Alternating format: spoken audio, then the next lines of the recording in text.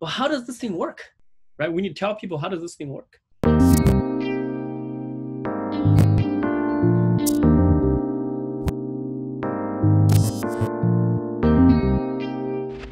Joseph Redman, he came up with this algorithm. He was a grad student at University of Washington. When you think about, when he's a grad student, you could be him 10 years later, right? Just 10 years. So how YOLO works is, first of all, you have this beautiful picture here. What you do is you split those things into grids. So one of the homework, right, you need to do is actually look at your configuration files and to figure out how many grids we actually have.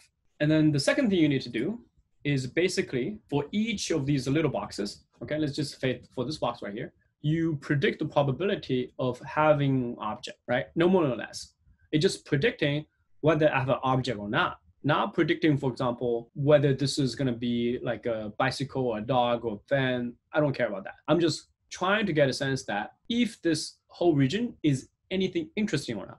Very simple, okay? Predict, if there's an object in that little box. And then for each of these box, okay, then you see these like different boxes. So these boxes are called an anchor box. So for each of these box, what are we gonna do is we basically say, okay, maybe, yes, this one has some object. Okay, if that's the case, then what are we gonna do is for each of these box, we're gonna propose a few anchor boxes. But these anchor boxes can come in different flavors, right? Meaning, some of them can be, big, some of them can be small, some of them can be like, horizontally stretched, some of them can be vertically stretched, right? So the idea is that for these anchor boxes, right, to sort of like, okay, I need to predict an anchor box to predict where this object is, right? Given the fact that I know there's an object. Now, YOLO also does something smart. That is, once it proposes these anchor boxes, it's only trying to adjust the width and height of the anchor boxes so that it will actually fit the object. So that's step number 3. And when you think about, for example, the output of YOLO, so it's not, for example, in the case where, you have the object localization and object classification, you have 2 separated losses, right? You add them together. One loss would be the classification loss, and the other one would be the localization loss. Whereas for YOLO, the output is something like this. So that is, first of all, we need to look at the probability of whether it has this object or not. Second is, we need to have these guys, x, y, width, and height, and they're essentially governing where the bounding box is. And then we have a whole bunch of things here, which are essentially the probability for each class. So the loss for YOLO is essentially the loss for this guy plus the loss for this category, right? This regression problem for localization, and plus for the classification, okay? So 3 losses come together, one shot. So to illustrate a little bit more in terms of what does the output look like. So PC is basically the probability whether I have this object or not. So for example, right, for these boxes, for these grids, these are 0. Because there are no object in here. Let's just say in this case, I'm just going to try to predict 3 different classes. Could be maybe car or, or a cat or maybe a person. But in this case, okay, these are 0. But then you can see for this grid box, right, the yellow one, and this grid box, which are green, you can see we have 1 here, right? Well, 1 here because we know there's an object. And then for the ones that doesn't have any object, we have these BX, BY, BH, and BW, which are bounding boxes. There are some number, but they're really, really small. We don't really care about them. Also, for the class definition, we don't have any of them, right? But then for the one, for example, this guy here, we have these bounding boxes, right? As well as, we have these class labels. So do you guys remember in YOLO, this is essentially a YOLO configuration file. Do you guys know what are those things? Width and height. What are those? Image dimensions. That's right, image dimensions. What image dimensions though? Boxes, like the boxes that the YOLO divides it into. It's basically shrink all the images to the sides. Okay, so these are the input neurons. Can I ask you guys, how many input neurons we have? 416 squared. Yeah. N times 3. 416 squared N times 3 because there are 3 channels. You definitely did this. Why do we need to put the classes numbers here? Classes equal to 5. Why do we need to do that? Number of output neurons. That's right. number of output neurons. How many number of output neurons we have in this case? 5. It's not 5, right? Because remember, this is more than image classification. Okay, so think about this, okay? So you have P object, and what else you have? You have bounding box X, bounding box Y, bounding box width, bounding box height, these guys. And you have class 1, class 2, class 3, class 4, and class 5. In our case, we have 5 classes, correct? And you know what? We have to repeat these because why do we have to repeat this 3 times? Let's just say. Do it for every box in the grid. For every anchors, okay? For every anchors, we need that, okay? How many anchor boxes we have? 9. Haha, right? And what are those numbers? What do you think? The size of the anchor boxes, right? Size of the anchor boxes. So the way you do it is you have this image. Let's just say we divide it, 3 by 3, okay, like that. So these are essentially our grid. For each grid, remember what I said, there are anchor boxes, right? So for this guy, maybe I have an anchor box like that. I have an anchor box like that, a fat one, a thin one, right?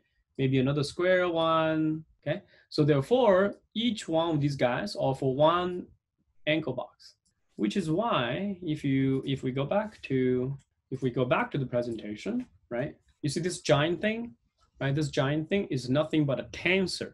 A tensor is just a fancy way of saying multidimensional matrix, right? Multidimensional matrix. And it's really, composed by all these different matrices with this different content. And all we try to do is basically applying an image going through it, and we know how round we are, and then, back propagate to optimize the weights. So once we have these boxes, right, we predict a whole bunch of bounding boxes. Remember, for each single, grid, we can have 10 different bounding boxes, and we have to adjust them. Okay, so we have, each one of them, we know whether it has objects or not, right?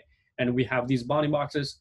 Then what do we do is we can do a voting, right? So for each grid, right, we can say, oh yeah, maybe, most of the boxes they touch upon, they contain this object. Okay, I'm going to classify them, having this class probability. So remember, this is not about object probability anymore. This is about class probability. So now you can segment these grids, right, into different classes.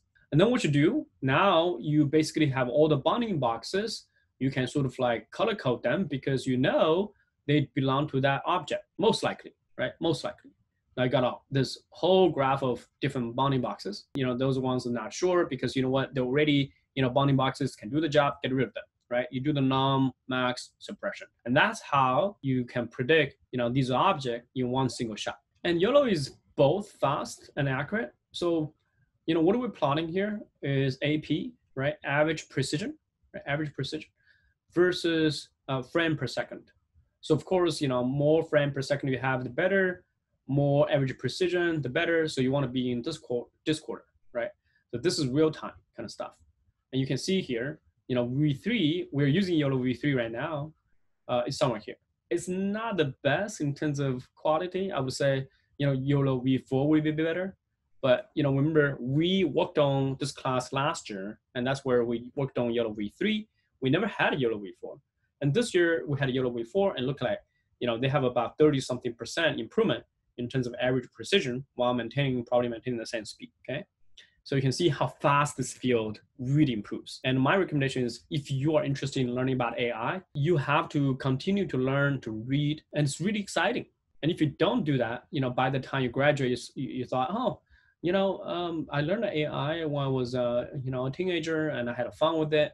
Let me look at it again, right? By that time, it will be too late because, this field really flies, right? Really flies. Unlike some of the stuff you're learning in high school, I'm not saying you shouldn't learn that, you should. There's a whole bunch of things you learn in school, they never change, right? Or the development has been really slowed, but not for AI. I would say for you guys, you want to make sure your fundamentals are strong first, right? Forget about different algorithms. Start with programming, right? Make sure you're a kick-ass programmer, world-class programmer. Stop thinking about different languages, different frameworks. Make sure you take a problem, you know how to dissect it, you know how to code it, right? From the ground up. And you know how to do testing. Those are the important skills to learn. Once you get the fundamentals should always be on top of mind. So when I was, for example, even today, I constantly looking for new knowledge about Python. Python is this thing where you can learn pretty fast, up to some point, But then there's a whole bunch of section of knowledge, beyond that, it's going to make you an awesome programmer, right? And make your style much better. But these styles or these habits is hard to acquire. So that will take years. Hopefully we gave you some confidences in terms of programming. Alan told me, he's not here right now, I don't know why, but he told me, Alan, you're here? Okay. Your mom told me you were so happy yesterday, right? Because I figure it's not because of my teaching, but it's because you went on and did something on your own, right? You got those, pages Catherine designed, you implemented. That will give you confidence, right? I would hope you guys would, as I said numerous times, my job, our instructor's job is for you to get rid of us because there's so many knowledge online. If you know how to learn, you will be able to learn those things, right? So you should totally start learning things, that on the internet, right? And really, and also build a network, right? Like basically you can only, do better when you're learning with a group of peers who are, also, share the same kind of interest, right? It's very important to find people like that. Beyond object detection, so here we have dance captioning. So this is done, by Professor Feifei Li at Stanford. I tried to get her as our revisor, but I failed. But we fortunately have Taki Weizmann. So this is essentially, not only you do the object detection, but also you do the captioning. Of course, captioning is also used deep neural networks, right? So you can see here, two men standing on the beach, not quite, but close. The sign is black and white. I think that's this guy here because this is the blue, right? The sign is actually maybe black and yellow, and the girl holding a frisbee. So saying this part is a girl holding a frisbee. I don't know why. It doesn't seem right. A wooden sign. Yep, that's absolutely right. White sign with black writing. So I think that's this guy. Yes. Man holding a white frisbee. So I guess I never trained on the surfboard. Okay. White frisbee in the air. That's even funnier. This guy. So, okay. The mist, right? And then the shorts are blue. Yes, the shorts are blue. Okay. A metal pole holding a sign. Okay. Yes, that's a metal pole holding a sign. The sign's yellow. Yes, the sign's yellow. I thought this is brilliant, right? What if you take this whole thing and you know what? I don't know. I always come back to this thing, writing children's story, right? Simplify this, two best friends standing on the beach, right? They're holding a white frisbee and the shorts are blue. Maybe that's a great children's story. I don't know.